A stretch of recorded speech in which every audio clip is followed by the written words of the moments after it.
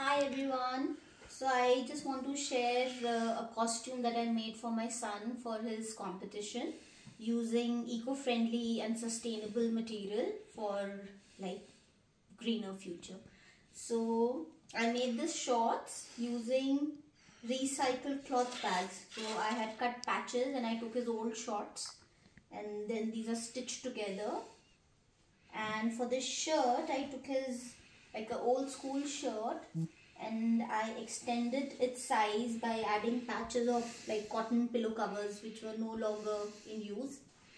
And the design I made, these are the natural dyes of flowers. So I had taken flowers and I imprinted its design. I impounded the flower on the shirt with a hammer, and this is actually the natural dye that you see. So this is all natural, organic, using what you have. At least for a couple of more years they can use before buying a new garment. Thank you.